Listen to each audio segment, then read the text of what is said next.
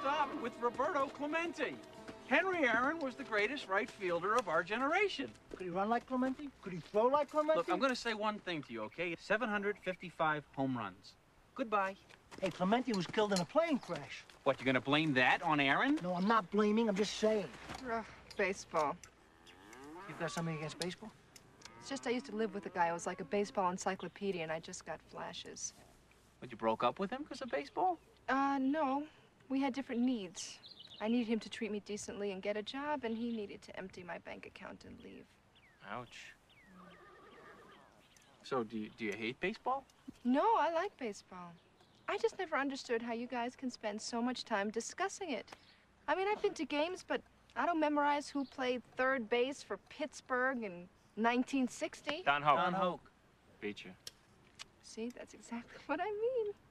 So, what do you and your friends talk about out there?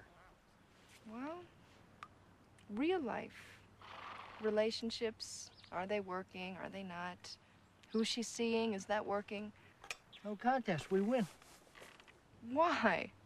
Honey, if that were as interesting as baseball, they'd have cards for it and sell it with gum. Ed, I see by the sun it's time for you to hibernate again.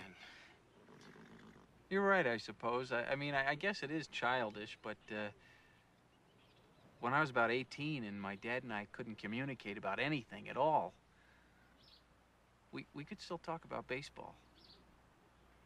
No, that was real.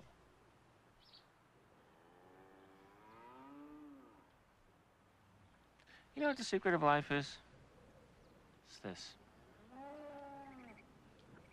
One thing. Just one thing. And what's that? I have no idea.